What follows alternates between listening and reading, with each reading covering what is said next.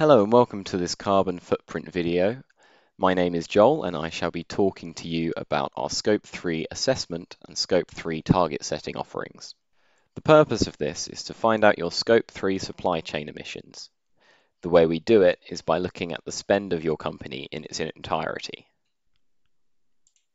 As such, the data capture pack requires that you fill out the total spend for each SIC group.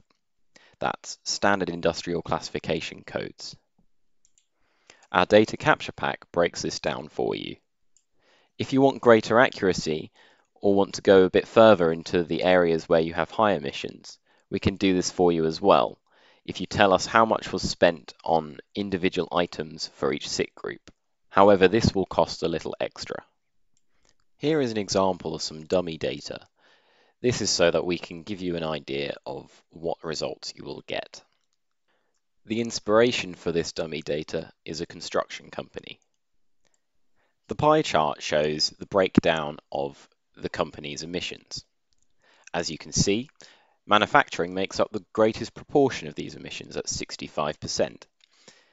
If this company wanted better accuracy on its data, this is where it should focus its attention. Smaller emission sources are put into a category called Other. Your supply chain footprint can then be added to your overall carbon footprint. Once this has been done, we can forecast your emissions forward. We do this by forecasting the emissions factors and using knowledge of what's going on in the markets to estimate what reductions will take place. As you can see, up until 2040, emissions gradually decrease. Then after this point, they decrease down to zero at 2050. We believe this will be the case, as once we get to this point, there should be plenty of carbon neutral organisations that you can swap your supply chain to.